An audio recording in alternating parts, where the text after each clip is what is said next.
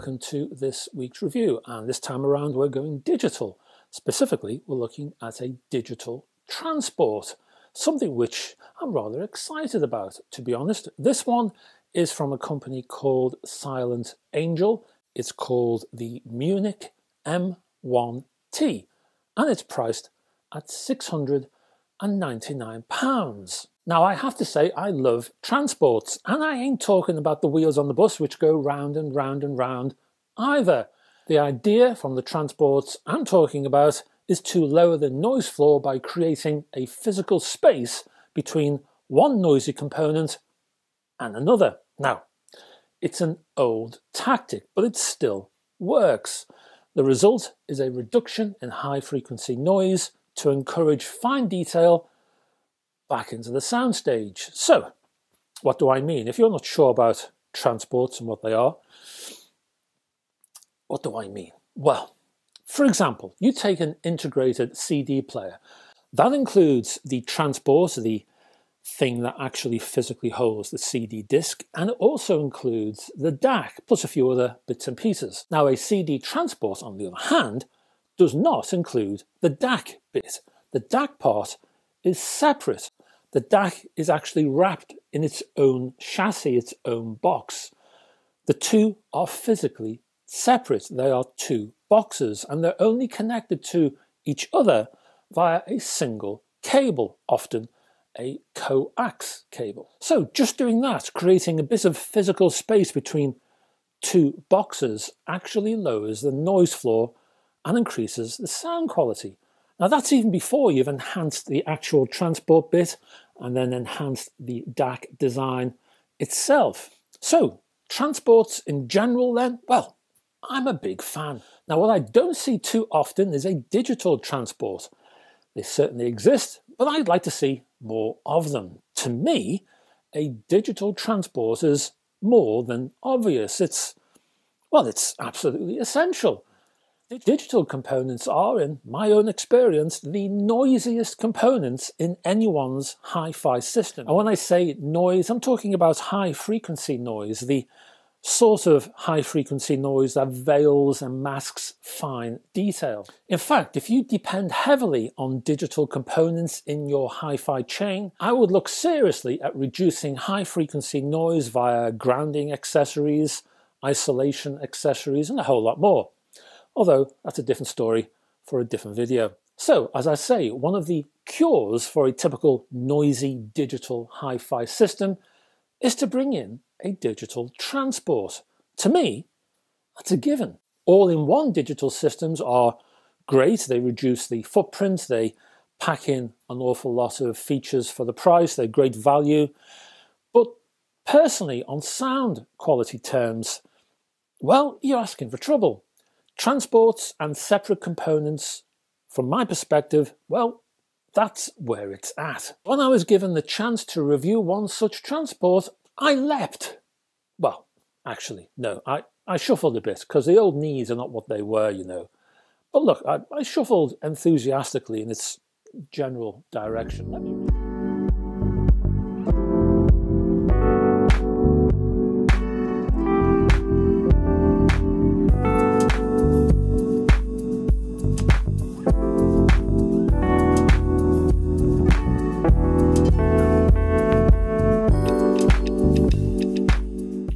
This transport is not very big.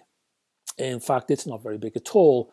It roams around 155mm by 50 by 110mm, and in inches, we're looking at 6 inches by 2 by 4, give or take. This is a dinky yet chunky little box that weighs in at around 1.5 kilograms. That's a couple of pounds in weight, I would say. The system itself runs on a 4-core 1.5 GHz ARM Cortex A7 II, and my review sample arrived with 2 GB of DRAM, but you can stuff it with 8 GB of DRAM if you fancy. Now, apparently the DRAM allows this unit to run pretty darn fast, which means that if you have the world and his mother attached to the rear of the M1T, it'll move between each source, navigating around like Tinkerbell on speed. Even so, most people will be more than happy with 2 GB. I never found my 2 GB mounted transport dragged in the slightest. I was very happy with its performance. Also inside is a heat-sinked cooling system, so you won't find any fans inside this one. You may find a few fans on the outside, and we'll see if I'm one a bit later on, but not on the inside. What you will also find on the outside is a switch mode power supply that hooks up to the rear of the chassis via a barrel plug. This worked fine and did the job. You can improve the power supply though by adding an external F1 unit that arrives in a chassis of the same size as the transport. This is a much more meaty affair, offering a toroidal transformer, low noise MOSFET and a CNC'd exterior to reduce vibration. This upgraded power supply unit costs £429, but I didn't look at it for this particular review. I wanted to look at the basic model for £699. Now you'll find AES, EBU, I2S and coax digital outputs, which support up to 24-bit 384 kHz or DSD 128. You'll also find USB 2 and 3 ports, which give you up to 32-bit 768 kHz support, or DSD 256. Now the Munich M1T is Roon ready and supports a host of internet services, some of which we will look at a little bit later on. Those services are accessed via the M1T's own VIT OS Orbiter app, which I liked a lot. The app was pretty darn stable and easy to navigate, and it does the job. Before we get to that though, let's talk about how I tested the Silent Angel Munich M1T.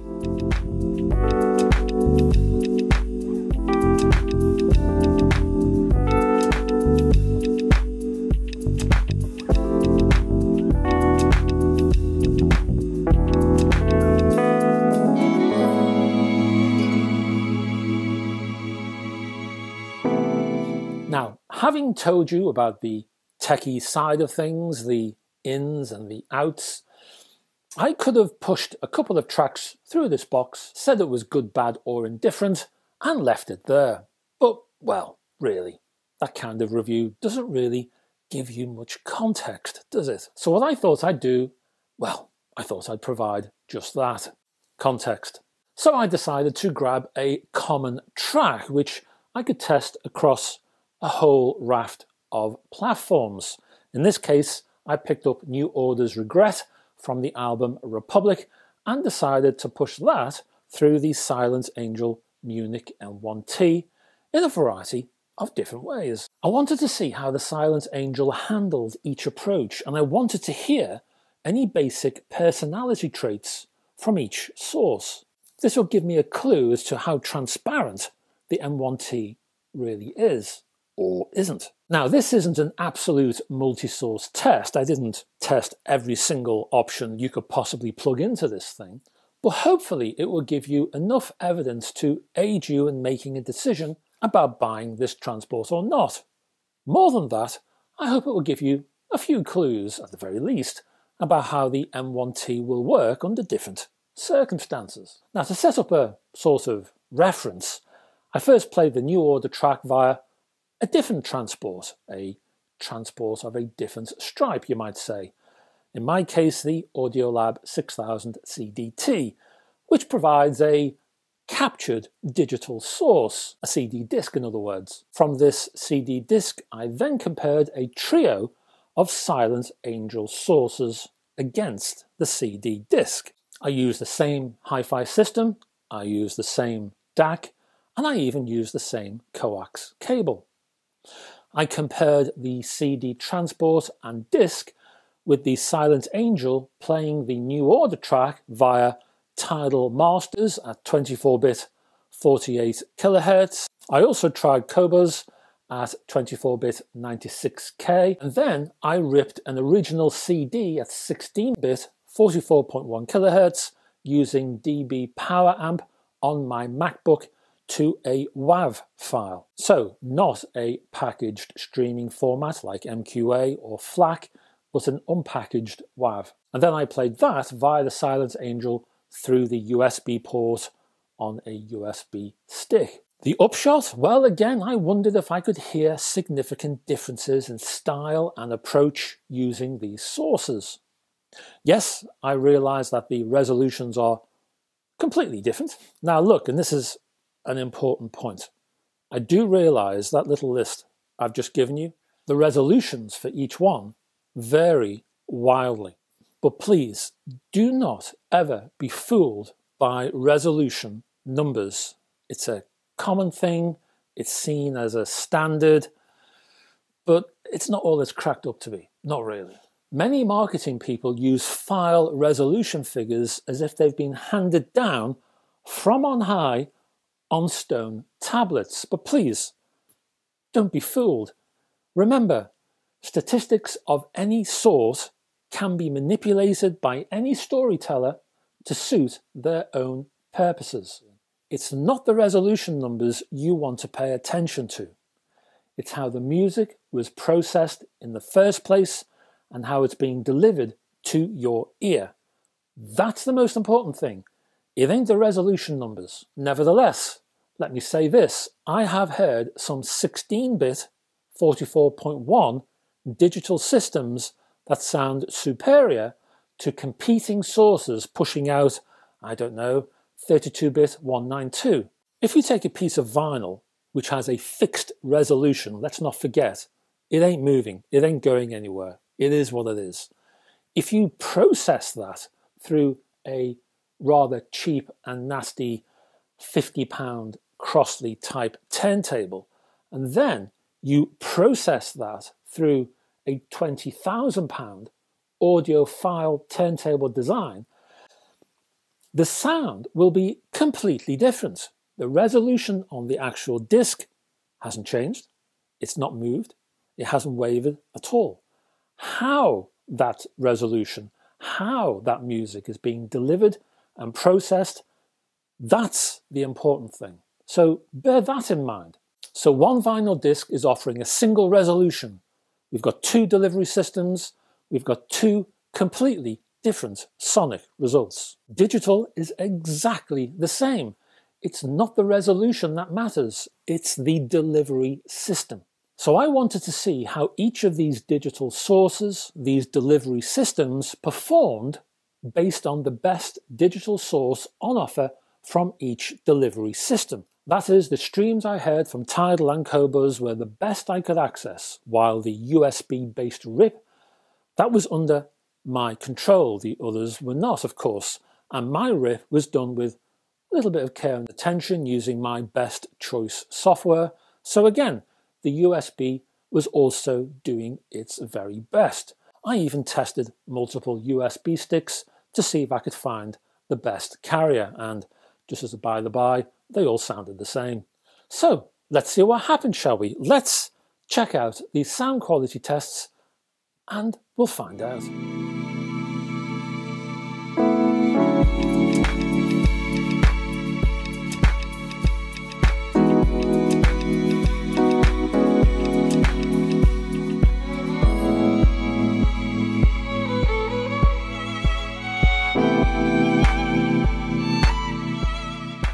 And welcome to the sound quality tests for the Silent Angel Munich M1T digital transport. And before we get into the thick of it, what about the M1T itself? What am I looking for from this little box? Well, I'm looking for it to get out of the way. I want to hear tonal variation and levels of detail from each and every source. I want to hear the source. I don't want to hear the box. I don't want to hear the M1T at all, actually.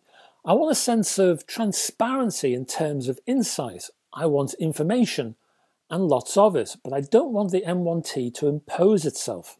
So I began with Tidal and Tidal Masters and the New Order track at 24-bit 48 kHz. The result? Nice. Very nice indeed. The detail I heard on the CD was all there via Tidal. The bass, although possibly not reaching as far down as the CD, or offering quite as much mass, did provide a solid foundation to the track. Its meaty presence did allow the track to achieve a sense of balance in tonal terms. Up top, well, there was plenty of detail on offer here from the original recording. Now, if you have a decent hi-fi system, you will note the gamut of secondary percussion from this track. So that means there's a tambourine on there. Plus, there is a series of sweeping bell strikes. Very, very delicate stuff, adding lots of filigree tinkling effects across the treble area. Tidal did present this frequency extension, which was great to hear. The upper mids and treble were a little on the thin side, I have to say, with a certain amount of pinching present that created a slight edge. Now, those who love a solid state sound, they will love Tidal Master presentation. The effect managed to accentuate certain frequencies. So the lead guitar was pushed further forward in the mix, for example. Now, I say this because the sound I heard was all Tidal. I didn't hear the Silent Angel during this test. A good thing. So I turned to Qobuz at 24-bit 96 kHz, and I noticed a noticeable jump in quality from the earlier Tidal Master stream. There was much more confidence in and around the bass area and also the lower mids. In fact, the output from the Qobuz stream sounded like there was a little bit more space around the lower frequency part of the mix, a slightly more relaxed presentation where the band were taking their time and sounded a little bit more at ease in their work. Upper mids and treble offered just as much information and detail as the Tidal Masters. Saying all of that though, Qobuz still retained the rather pronounced upper mid and treble emphasis that was slightly edgy around crescendos and busy parts of the mix. The Silent Angel was, once more, a wonderful bystander to all of this. Qobuz did its thing. The Silent Angel was just an assistant for its final performance. Again, a good thing. What about solid state memory? What about a USB stick thrust into the rear of the M1T? Now, again, to repeat, the fact that I'm harping on about the internet services and I'm not harping on about the Silent Angel transport, well, it says it all really. I felt that the transport was doing a job here in a wholly professional manner, but it didn't really warrant much comment. That is, I never really felt that I was hearing the transport. At all times, the Silent Angel never really imposed itself upon the music, but it had the capacity to allow the services to translate their own personality to the ear. To that end, I wanted to see how the Silent Angel coped with my USB RIP, a solid state memory transfer utilizing no internet processing or compromised streaming transmission. And the sonic results of that, well, they were far superior to either of the internet services on offer here. I much preferred the USB stick. Now, of course, I'm limiting myself to pure sonic elements. I'm ignoring the myriad of other lifestyle benefits that internet services provide to the user. The edgy upper mids and pinching treble had now gone. There was much more air and space in and around the soundstage and a greater sense of neutrality and balance overall. Okay, you might say that the USB stick didn't quite have the mid-range insight provided by the CD. The richness found on the Audiolab wasn't quite there on the USB stick. It was darn close, I have to say. Now, there was one USB benefit which I missed out, and basically I felt that the USB stick offered a very precise bass response, which offered, if anything, slightly more impact than the CD. Bass was sprightly, it was on the nail. There was a real bam effect about the bass. Bass offered a real hit and run performance. Now, the CD version could be described as more organic and slightly softer in approach, but the USB offering did have more slam. Again though, let's remind ourselves what's going on here. the M1T is but a support mechanism for a host of source options. I was conscious that I was listening to the USB stick. I never felt that the M1T got in the way. I didn't feel I was listening to the transport. So how do I conclude all of that information when considering the Silent Angel Munich M1T transport?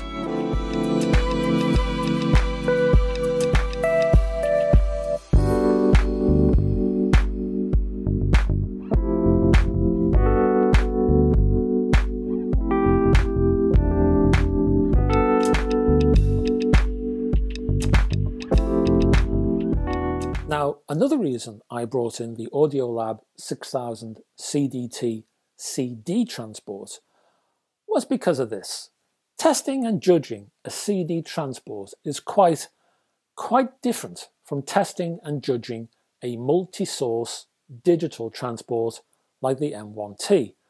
As I've already highlighted, a CD transport, well, it's a one-trick pony. It's asked to do one thing and one thing only. It's asked to play a silver disc. A digital transport like the M1T has an almost impossible task of trying to do many things all at once without bother and without any commotion. Yes, there are inherent similarities in the entire transport ethos, and one of those is stripping unnecessary features down to the bare essentials. But that's why I like transports as a breed, and they keep that noise floor way down. The Silent Angel is different though. I can easily imagine that some reviewers would label the Silent Angel as a sort of Swiss Army knife of a transport because of all those sockets stuffed in the rear of the chassis. But I don't see that at all. The M1T is more of a transport shell. It supports a host of different hardware standards within a single chassis. Some of them are vastly different from each other. That is, through this one transport, the M1T will be able to offer internet-based music of different stripes and also physical memory of different stripes. With each source, the M1T has to almost step back, keep its mouth shut, and wait until it is summoned. So I wouldn't call this box a Swiss Army knife of a transport. It's more of a butler, a sort of Jeeves character. It stands there on call. It waits to be summoned, then to serve, to offer answers to your digital life. It smooths out the problems. It erases issues. It removes the stress. It gives you choices. It provides options. It's a facilitator.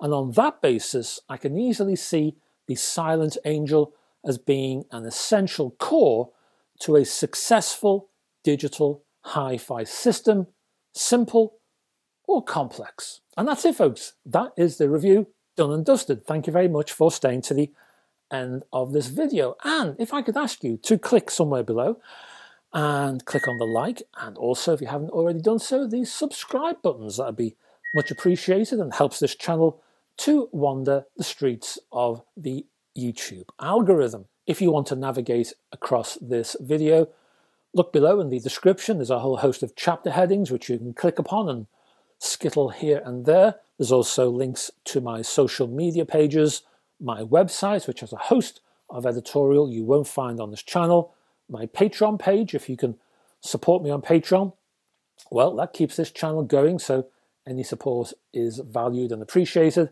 and there's some exclusive material over there too for your delectation. And I will be back on Tuesday for Tuneful Tuesdays, and we have another music magazine. There's some vinyl news, there's some vinyl reviews, and I'm looking at a book as well. So there's a host of variety on Tuneful Tuesday. Hope to see you there. In fact, I hope to have your company because I'll miss you otherwise. So until that time, folks, bye-bye for now.